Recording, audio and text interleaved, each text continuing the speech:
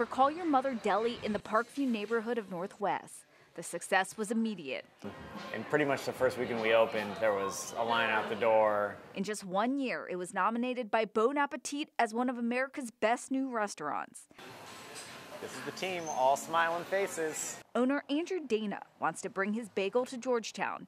He immediately fell in love with the 35th and O Street location, a former florist shop already painted in the bagel shop's signature pink and green. It's like really cute little strip of businesses while also being in the heart of Georgetown. So it was just sort of check, check, check.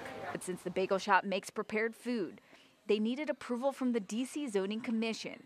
And during an October hearing, say they were surprised to find out that some Georgetown residents don't want them there. Even Councilmember Jack Evans wrote this letter opposing the business, saying it will draw large crowds that will block sidewalks. And those large crowds will bring trash and rats. Are you worried about some of those problems that were stated? Not at all. There are long lines at Saxby's, and that does not seem to have roused the neighborhood up in opposition to the fact that Saxby's is here. Dana says he's planning to do weekly pest control, along with getting rid of trash daily. As for the long lines, 11:15, no line, Georgetown people, no line.